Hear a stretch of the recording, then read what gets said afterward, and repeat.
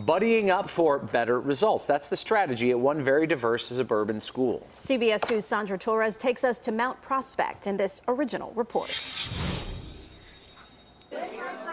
Every Wednesday morning, these students partner up at Robert Frost Elementary School in District 59.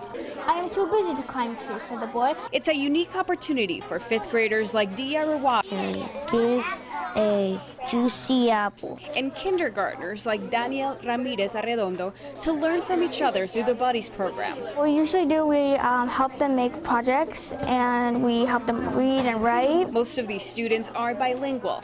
At any given point, I might have 6, 7, 8 different languages that my kids speak at home. This could be Spanish, it could be Polish, Albanian. English is their second language. Because sometimes you get confused.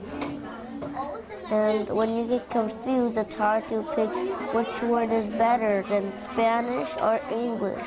That's why teachers Colleen Briggs and Julia Victor started implementing the program Or you can just see them come out of their shell. to strengthen their literacy and writing skills. When they're with their buddies, that's really an opportunity for them to just practice speaking. Most importantly, to improve their confidence for years to come. What I have seen in my students is this leadership that I am convinced that they didn't even know was inside of them.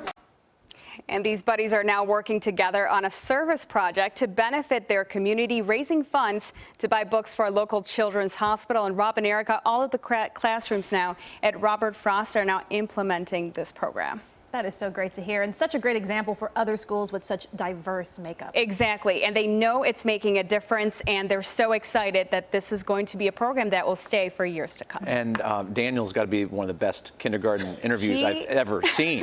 He was phenomenal. He is a talker, and we were really excited to get to talk to him. I can see why. All right. Thanks. Thanks, Sandra.